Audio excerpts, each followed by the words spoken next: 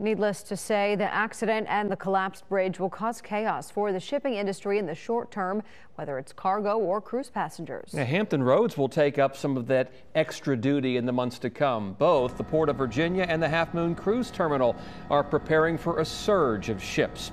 Just tonight, it was announced that Carnival will move its Baltimore operations to Norfolk beginning this weekend.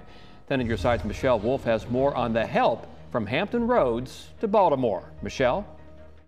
Cargo ships are already detouring away from Baltimore and into Hampton Roads. We've also learned that Carnival Cruise Line's Carnival Legend will begin operating to and from Norfolk. We have got all support ready to roll when they need it. The Commonwealth is jumping into action. Our first step is to make sure that we have made available all of the emergency management services that they could use.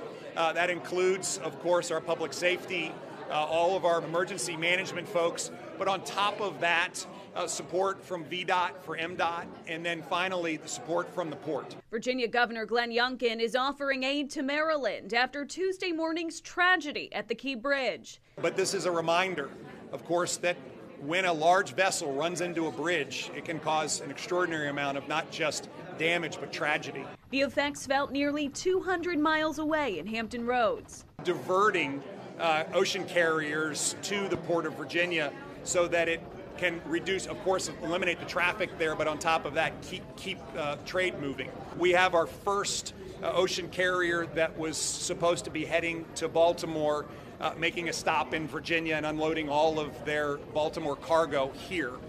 We've got capacity to do it, and I think that's really important. From the Port of Virginia to the Port of Norfolk.